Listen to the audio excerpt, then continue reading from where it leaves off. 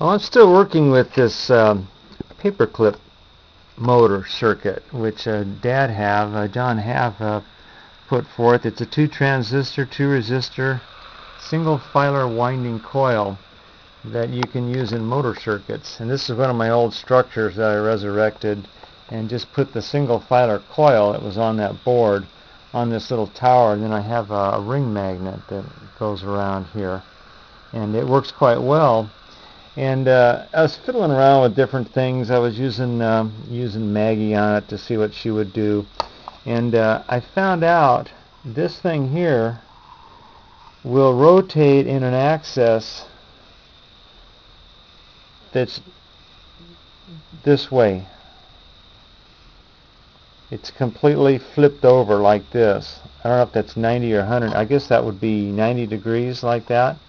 But it'll rotate this magnet from a distance. And it was a good display of how the magnetic flux lines can go through different objects. So I've got several things here to show what it'll go through. It'll go through water, earth, paper products, and even a big rock. Let me start this up and I'll show you how it works. The little radio, so you can hear the firing, and that's as this magnet fires and spins the magnet around. You can hear it firing. Now, first off, here's Maggie and what she looks like, and that's just pulling energy right off the rotor using Maggie.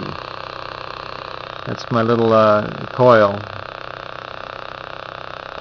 Now, the next thing that was interesting was I found out this will go into sync with that rotor there, flipped over on its side, which I thought was really strange if you get it at just the right RPM.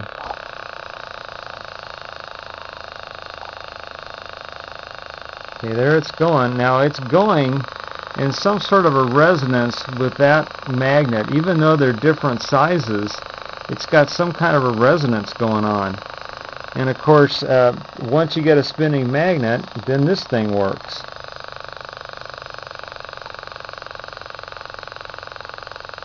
And you can see there's a distance between the two items right there. And this is operating wirelessly. This is wireless transmission of energy using magnetic flux lines, which I've worked with before, and I've heard very little about anybody doing any more with that. Let me move this out a way. I'll show you a ways. I'll show you how far out I can pull this. Right about there, and then it stops. So let me get this going again. Take Maggie off.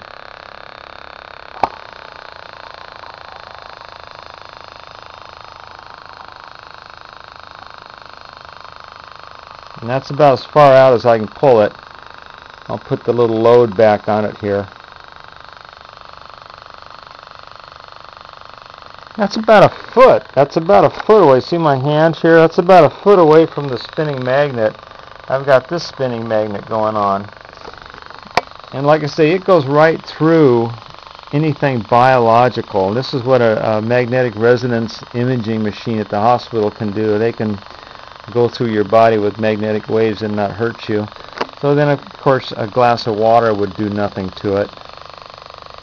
Goes right through that. How about a cactus plant? Goes right through a cactus plant, no problem.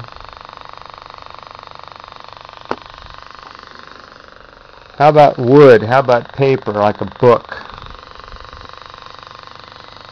Goes right through a book like it wasn't even there. And you can hear the RPM of the motor with the radio, so this isn't affecting it at all. Now, the other thing was a big rock. This is a rock out of my garden here. Sandstone, I'm not sure what it is, but it doesn't have any metal in it. If this was aluminum or iron or copper or whatever, it would stop it in a heartbeat. But a sandstone kind of rock doesn't affect it. Goes right through solid rock.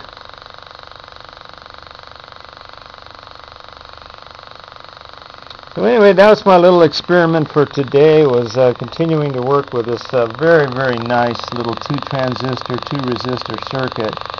You get it to run on a AA battery.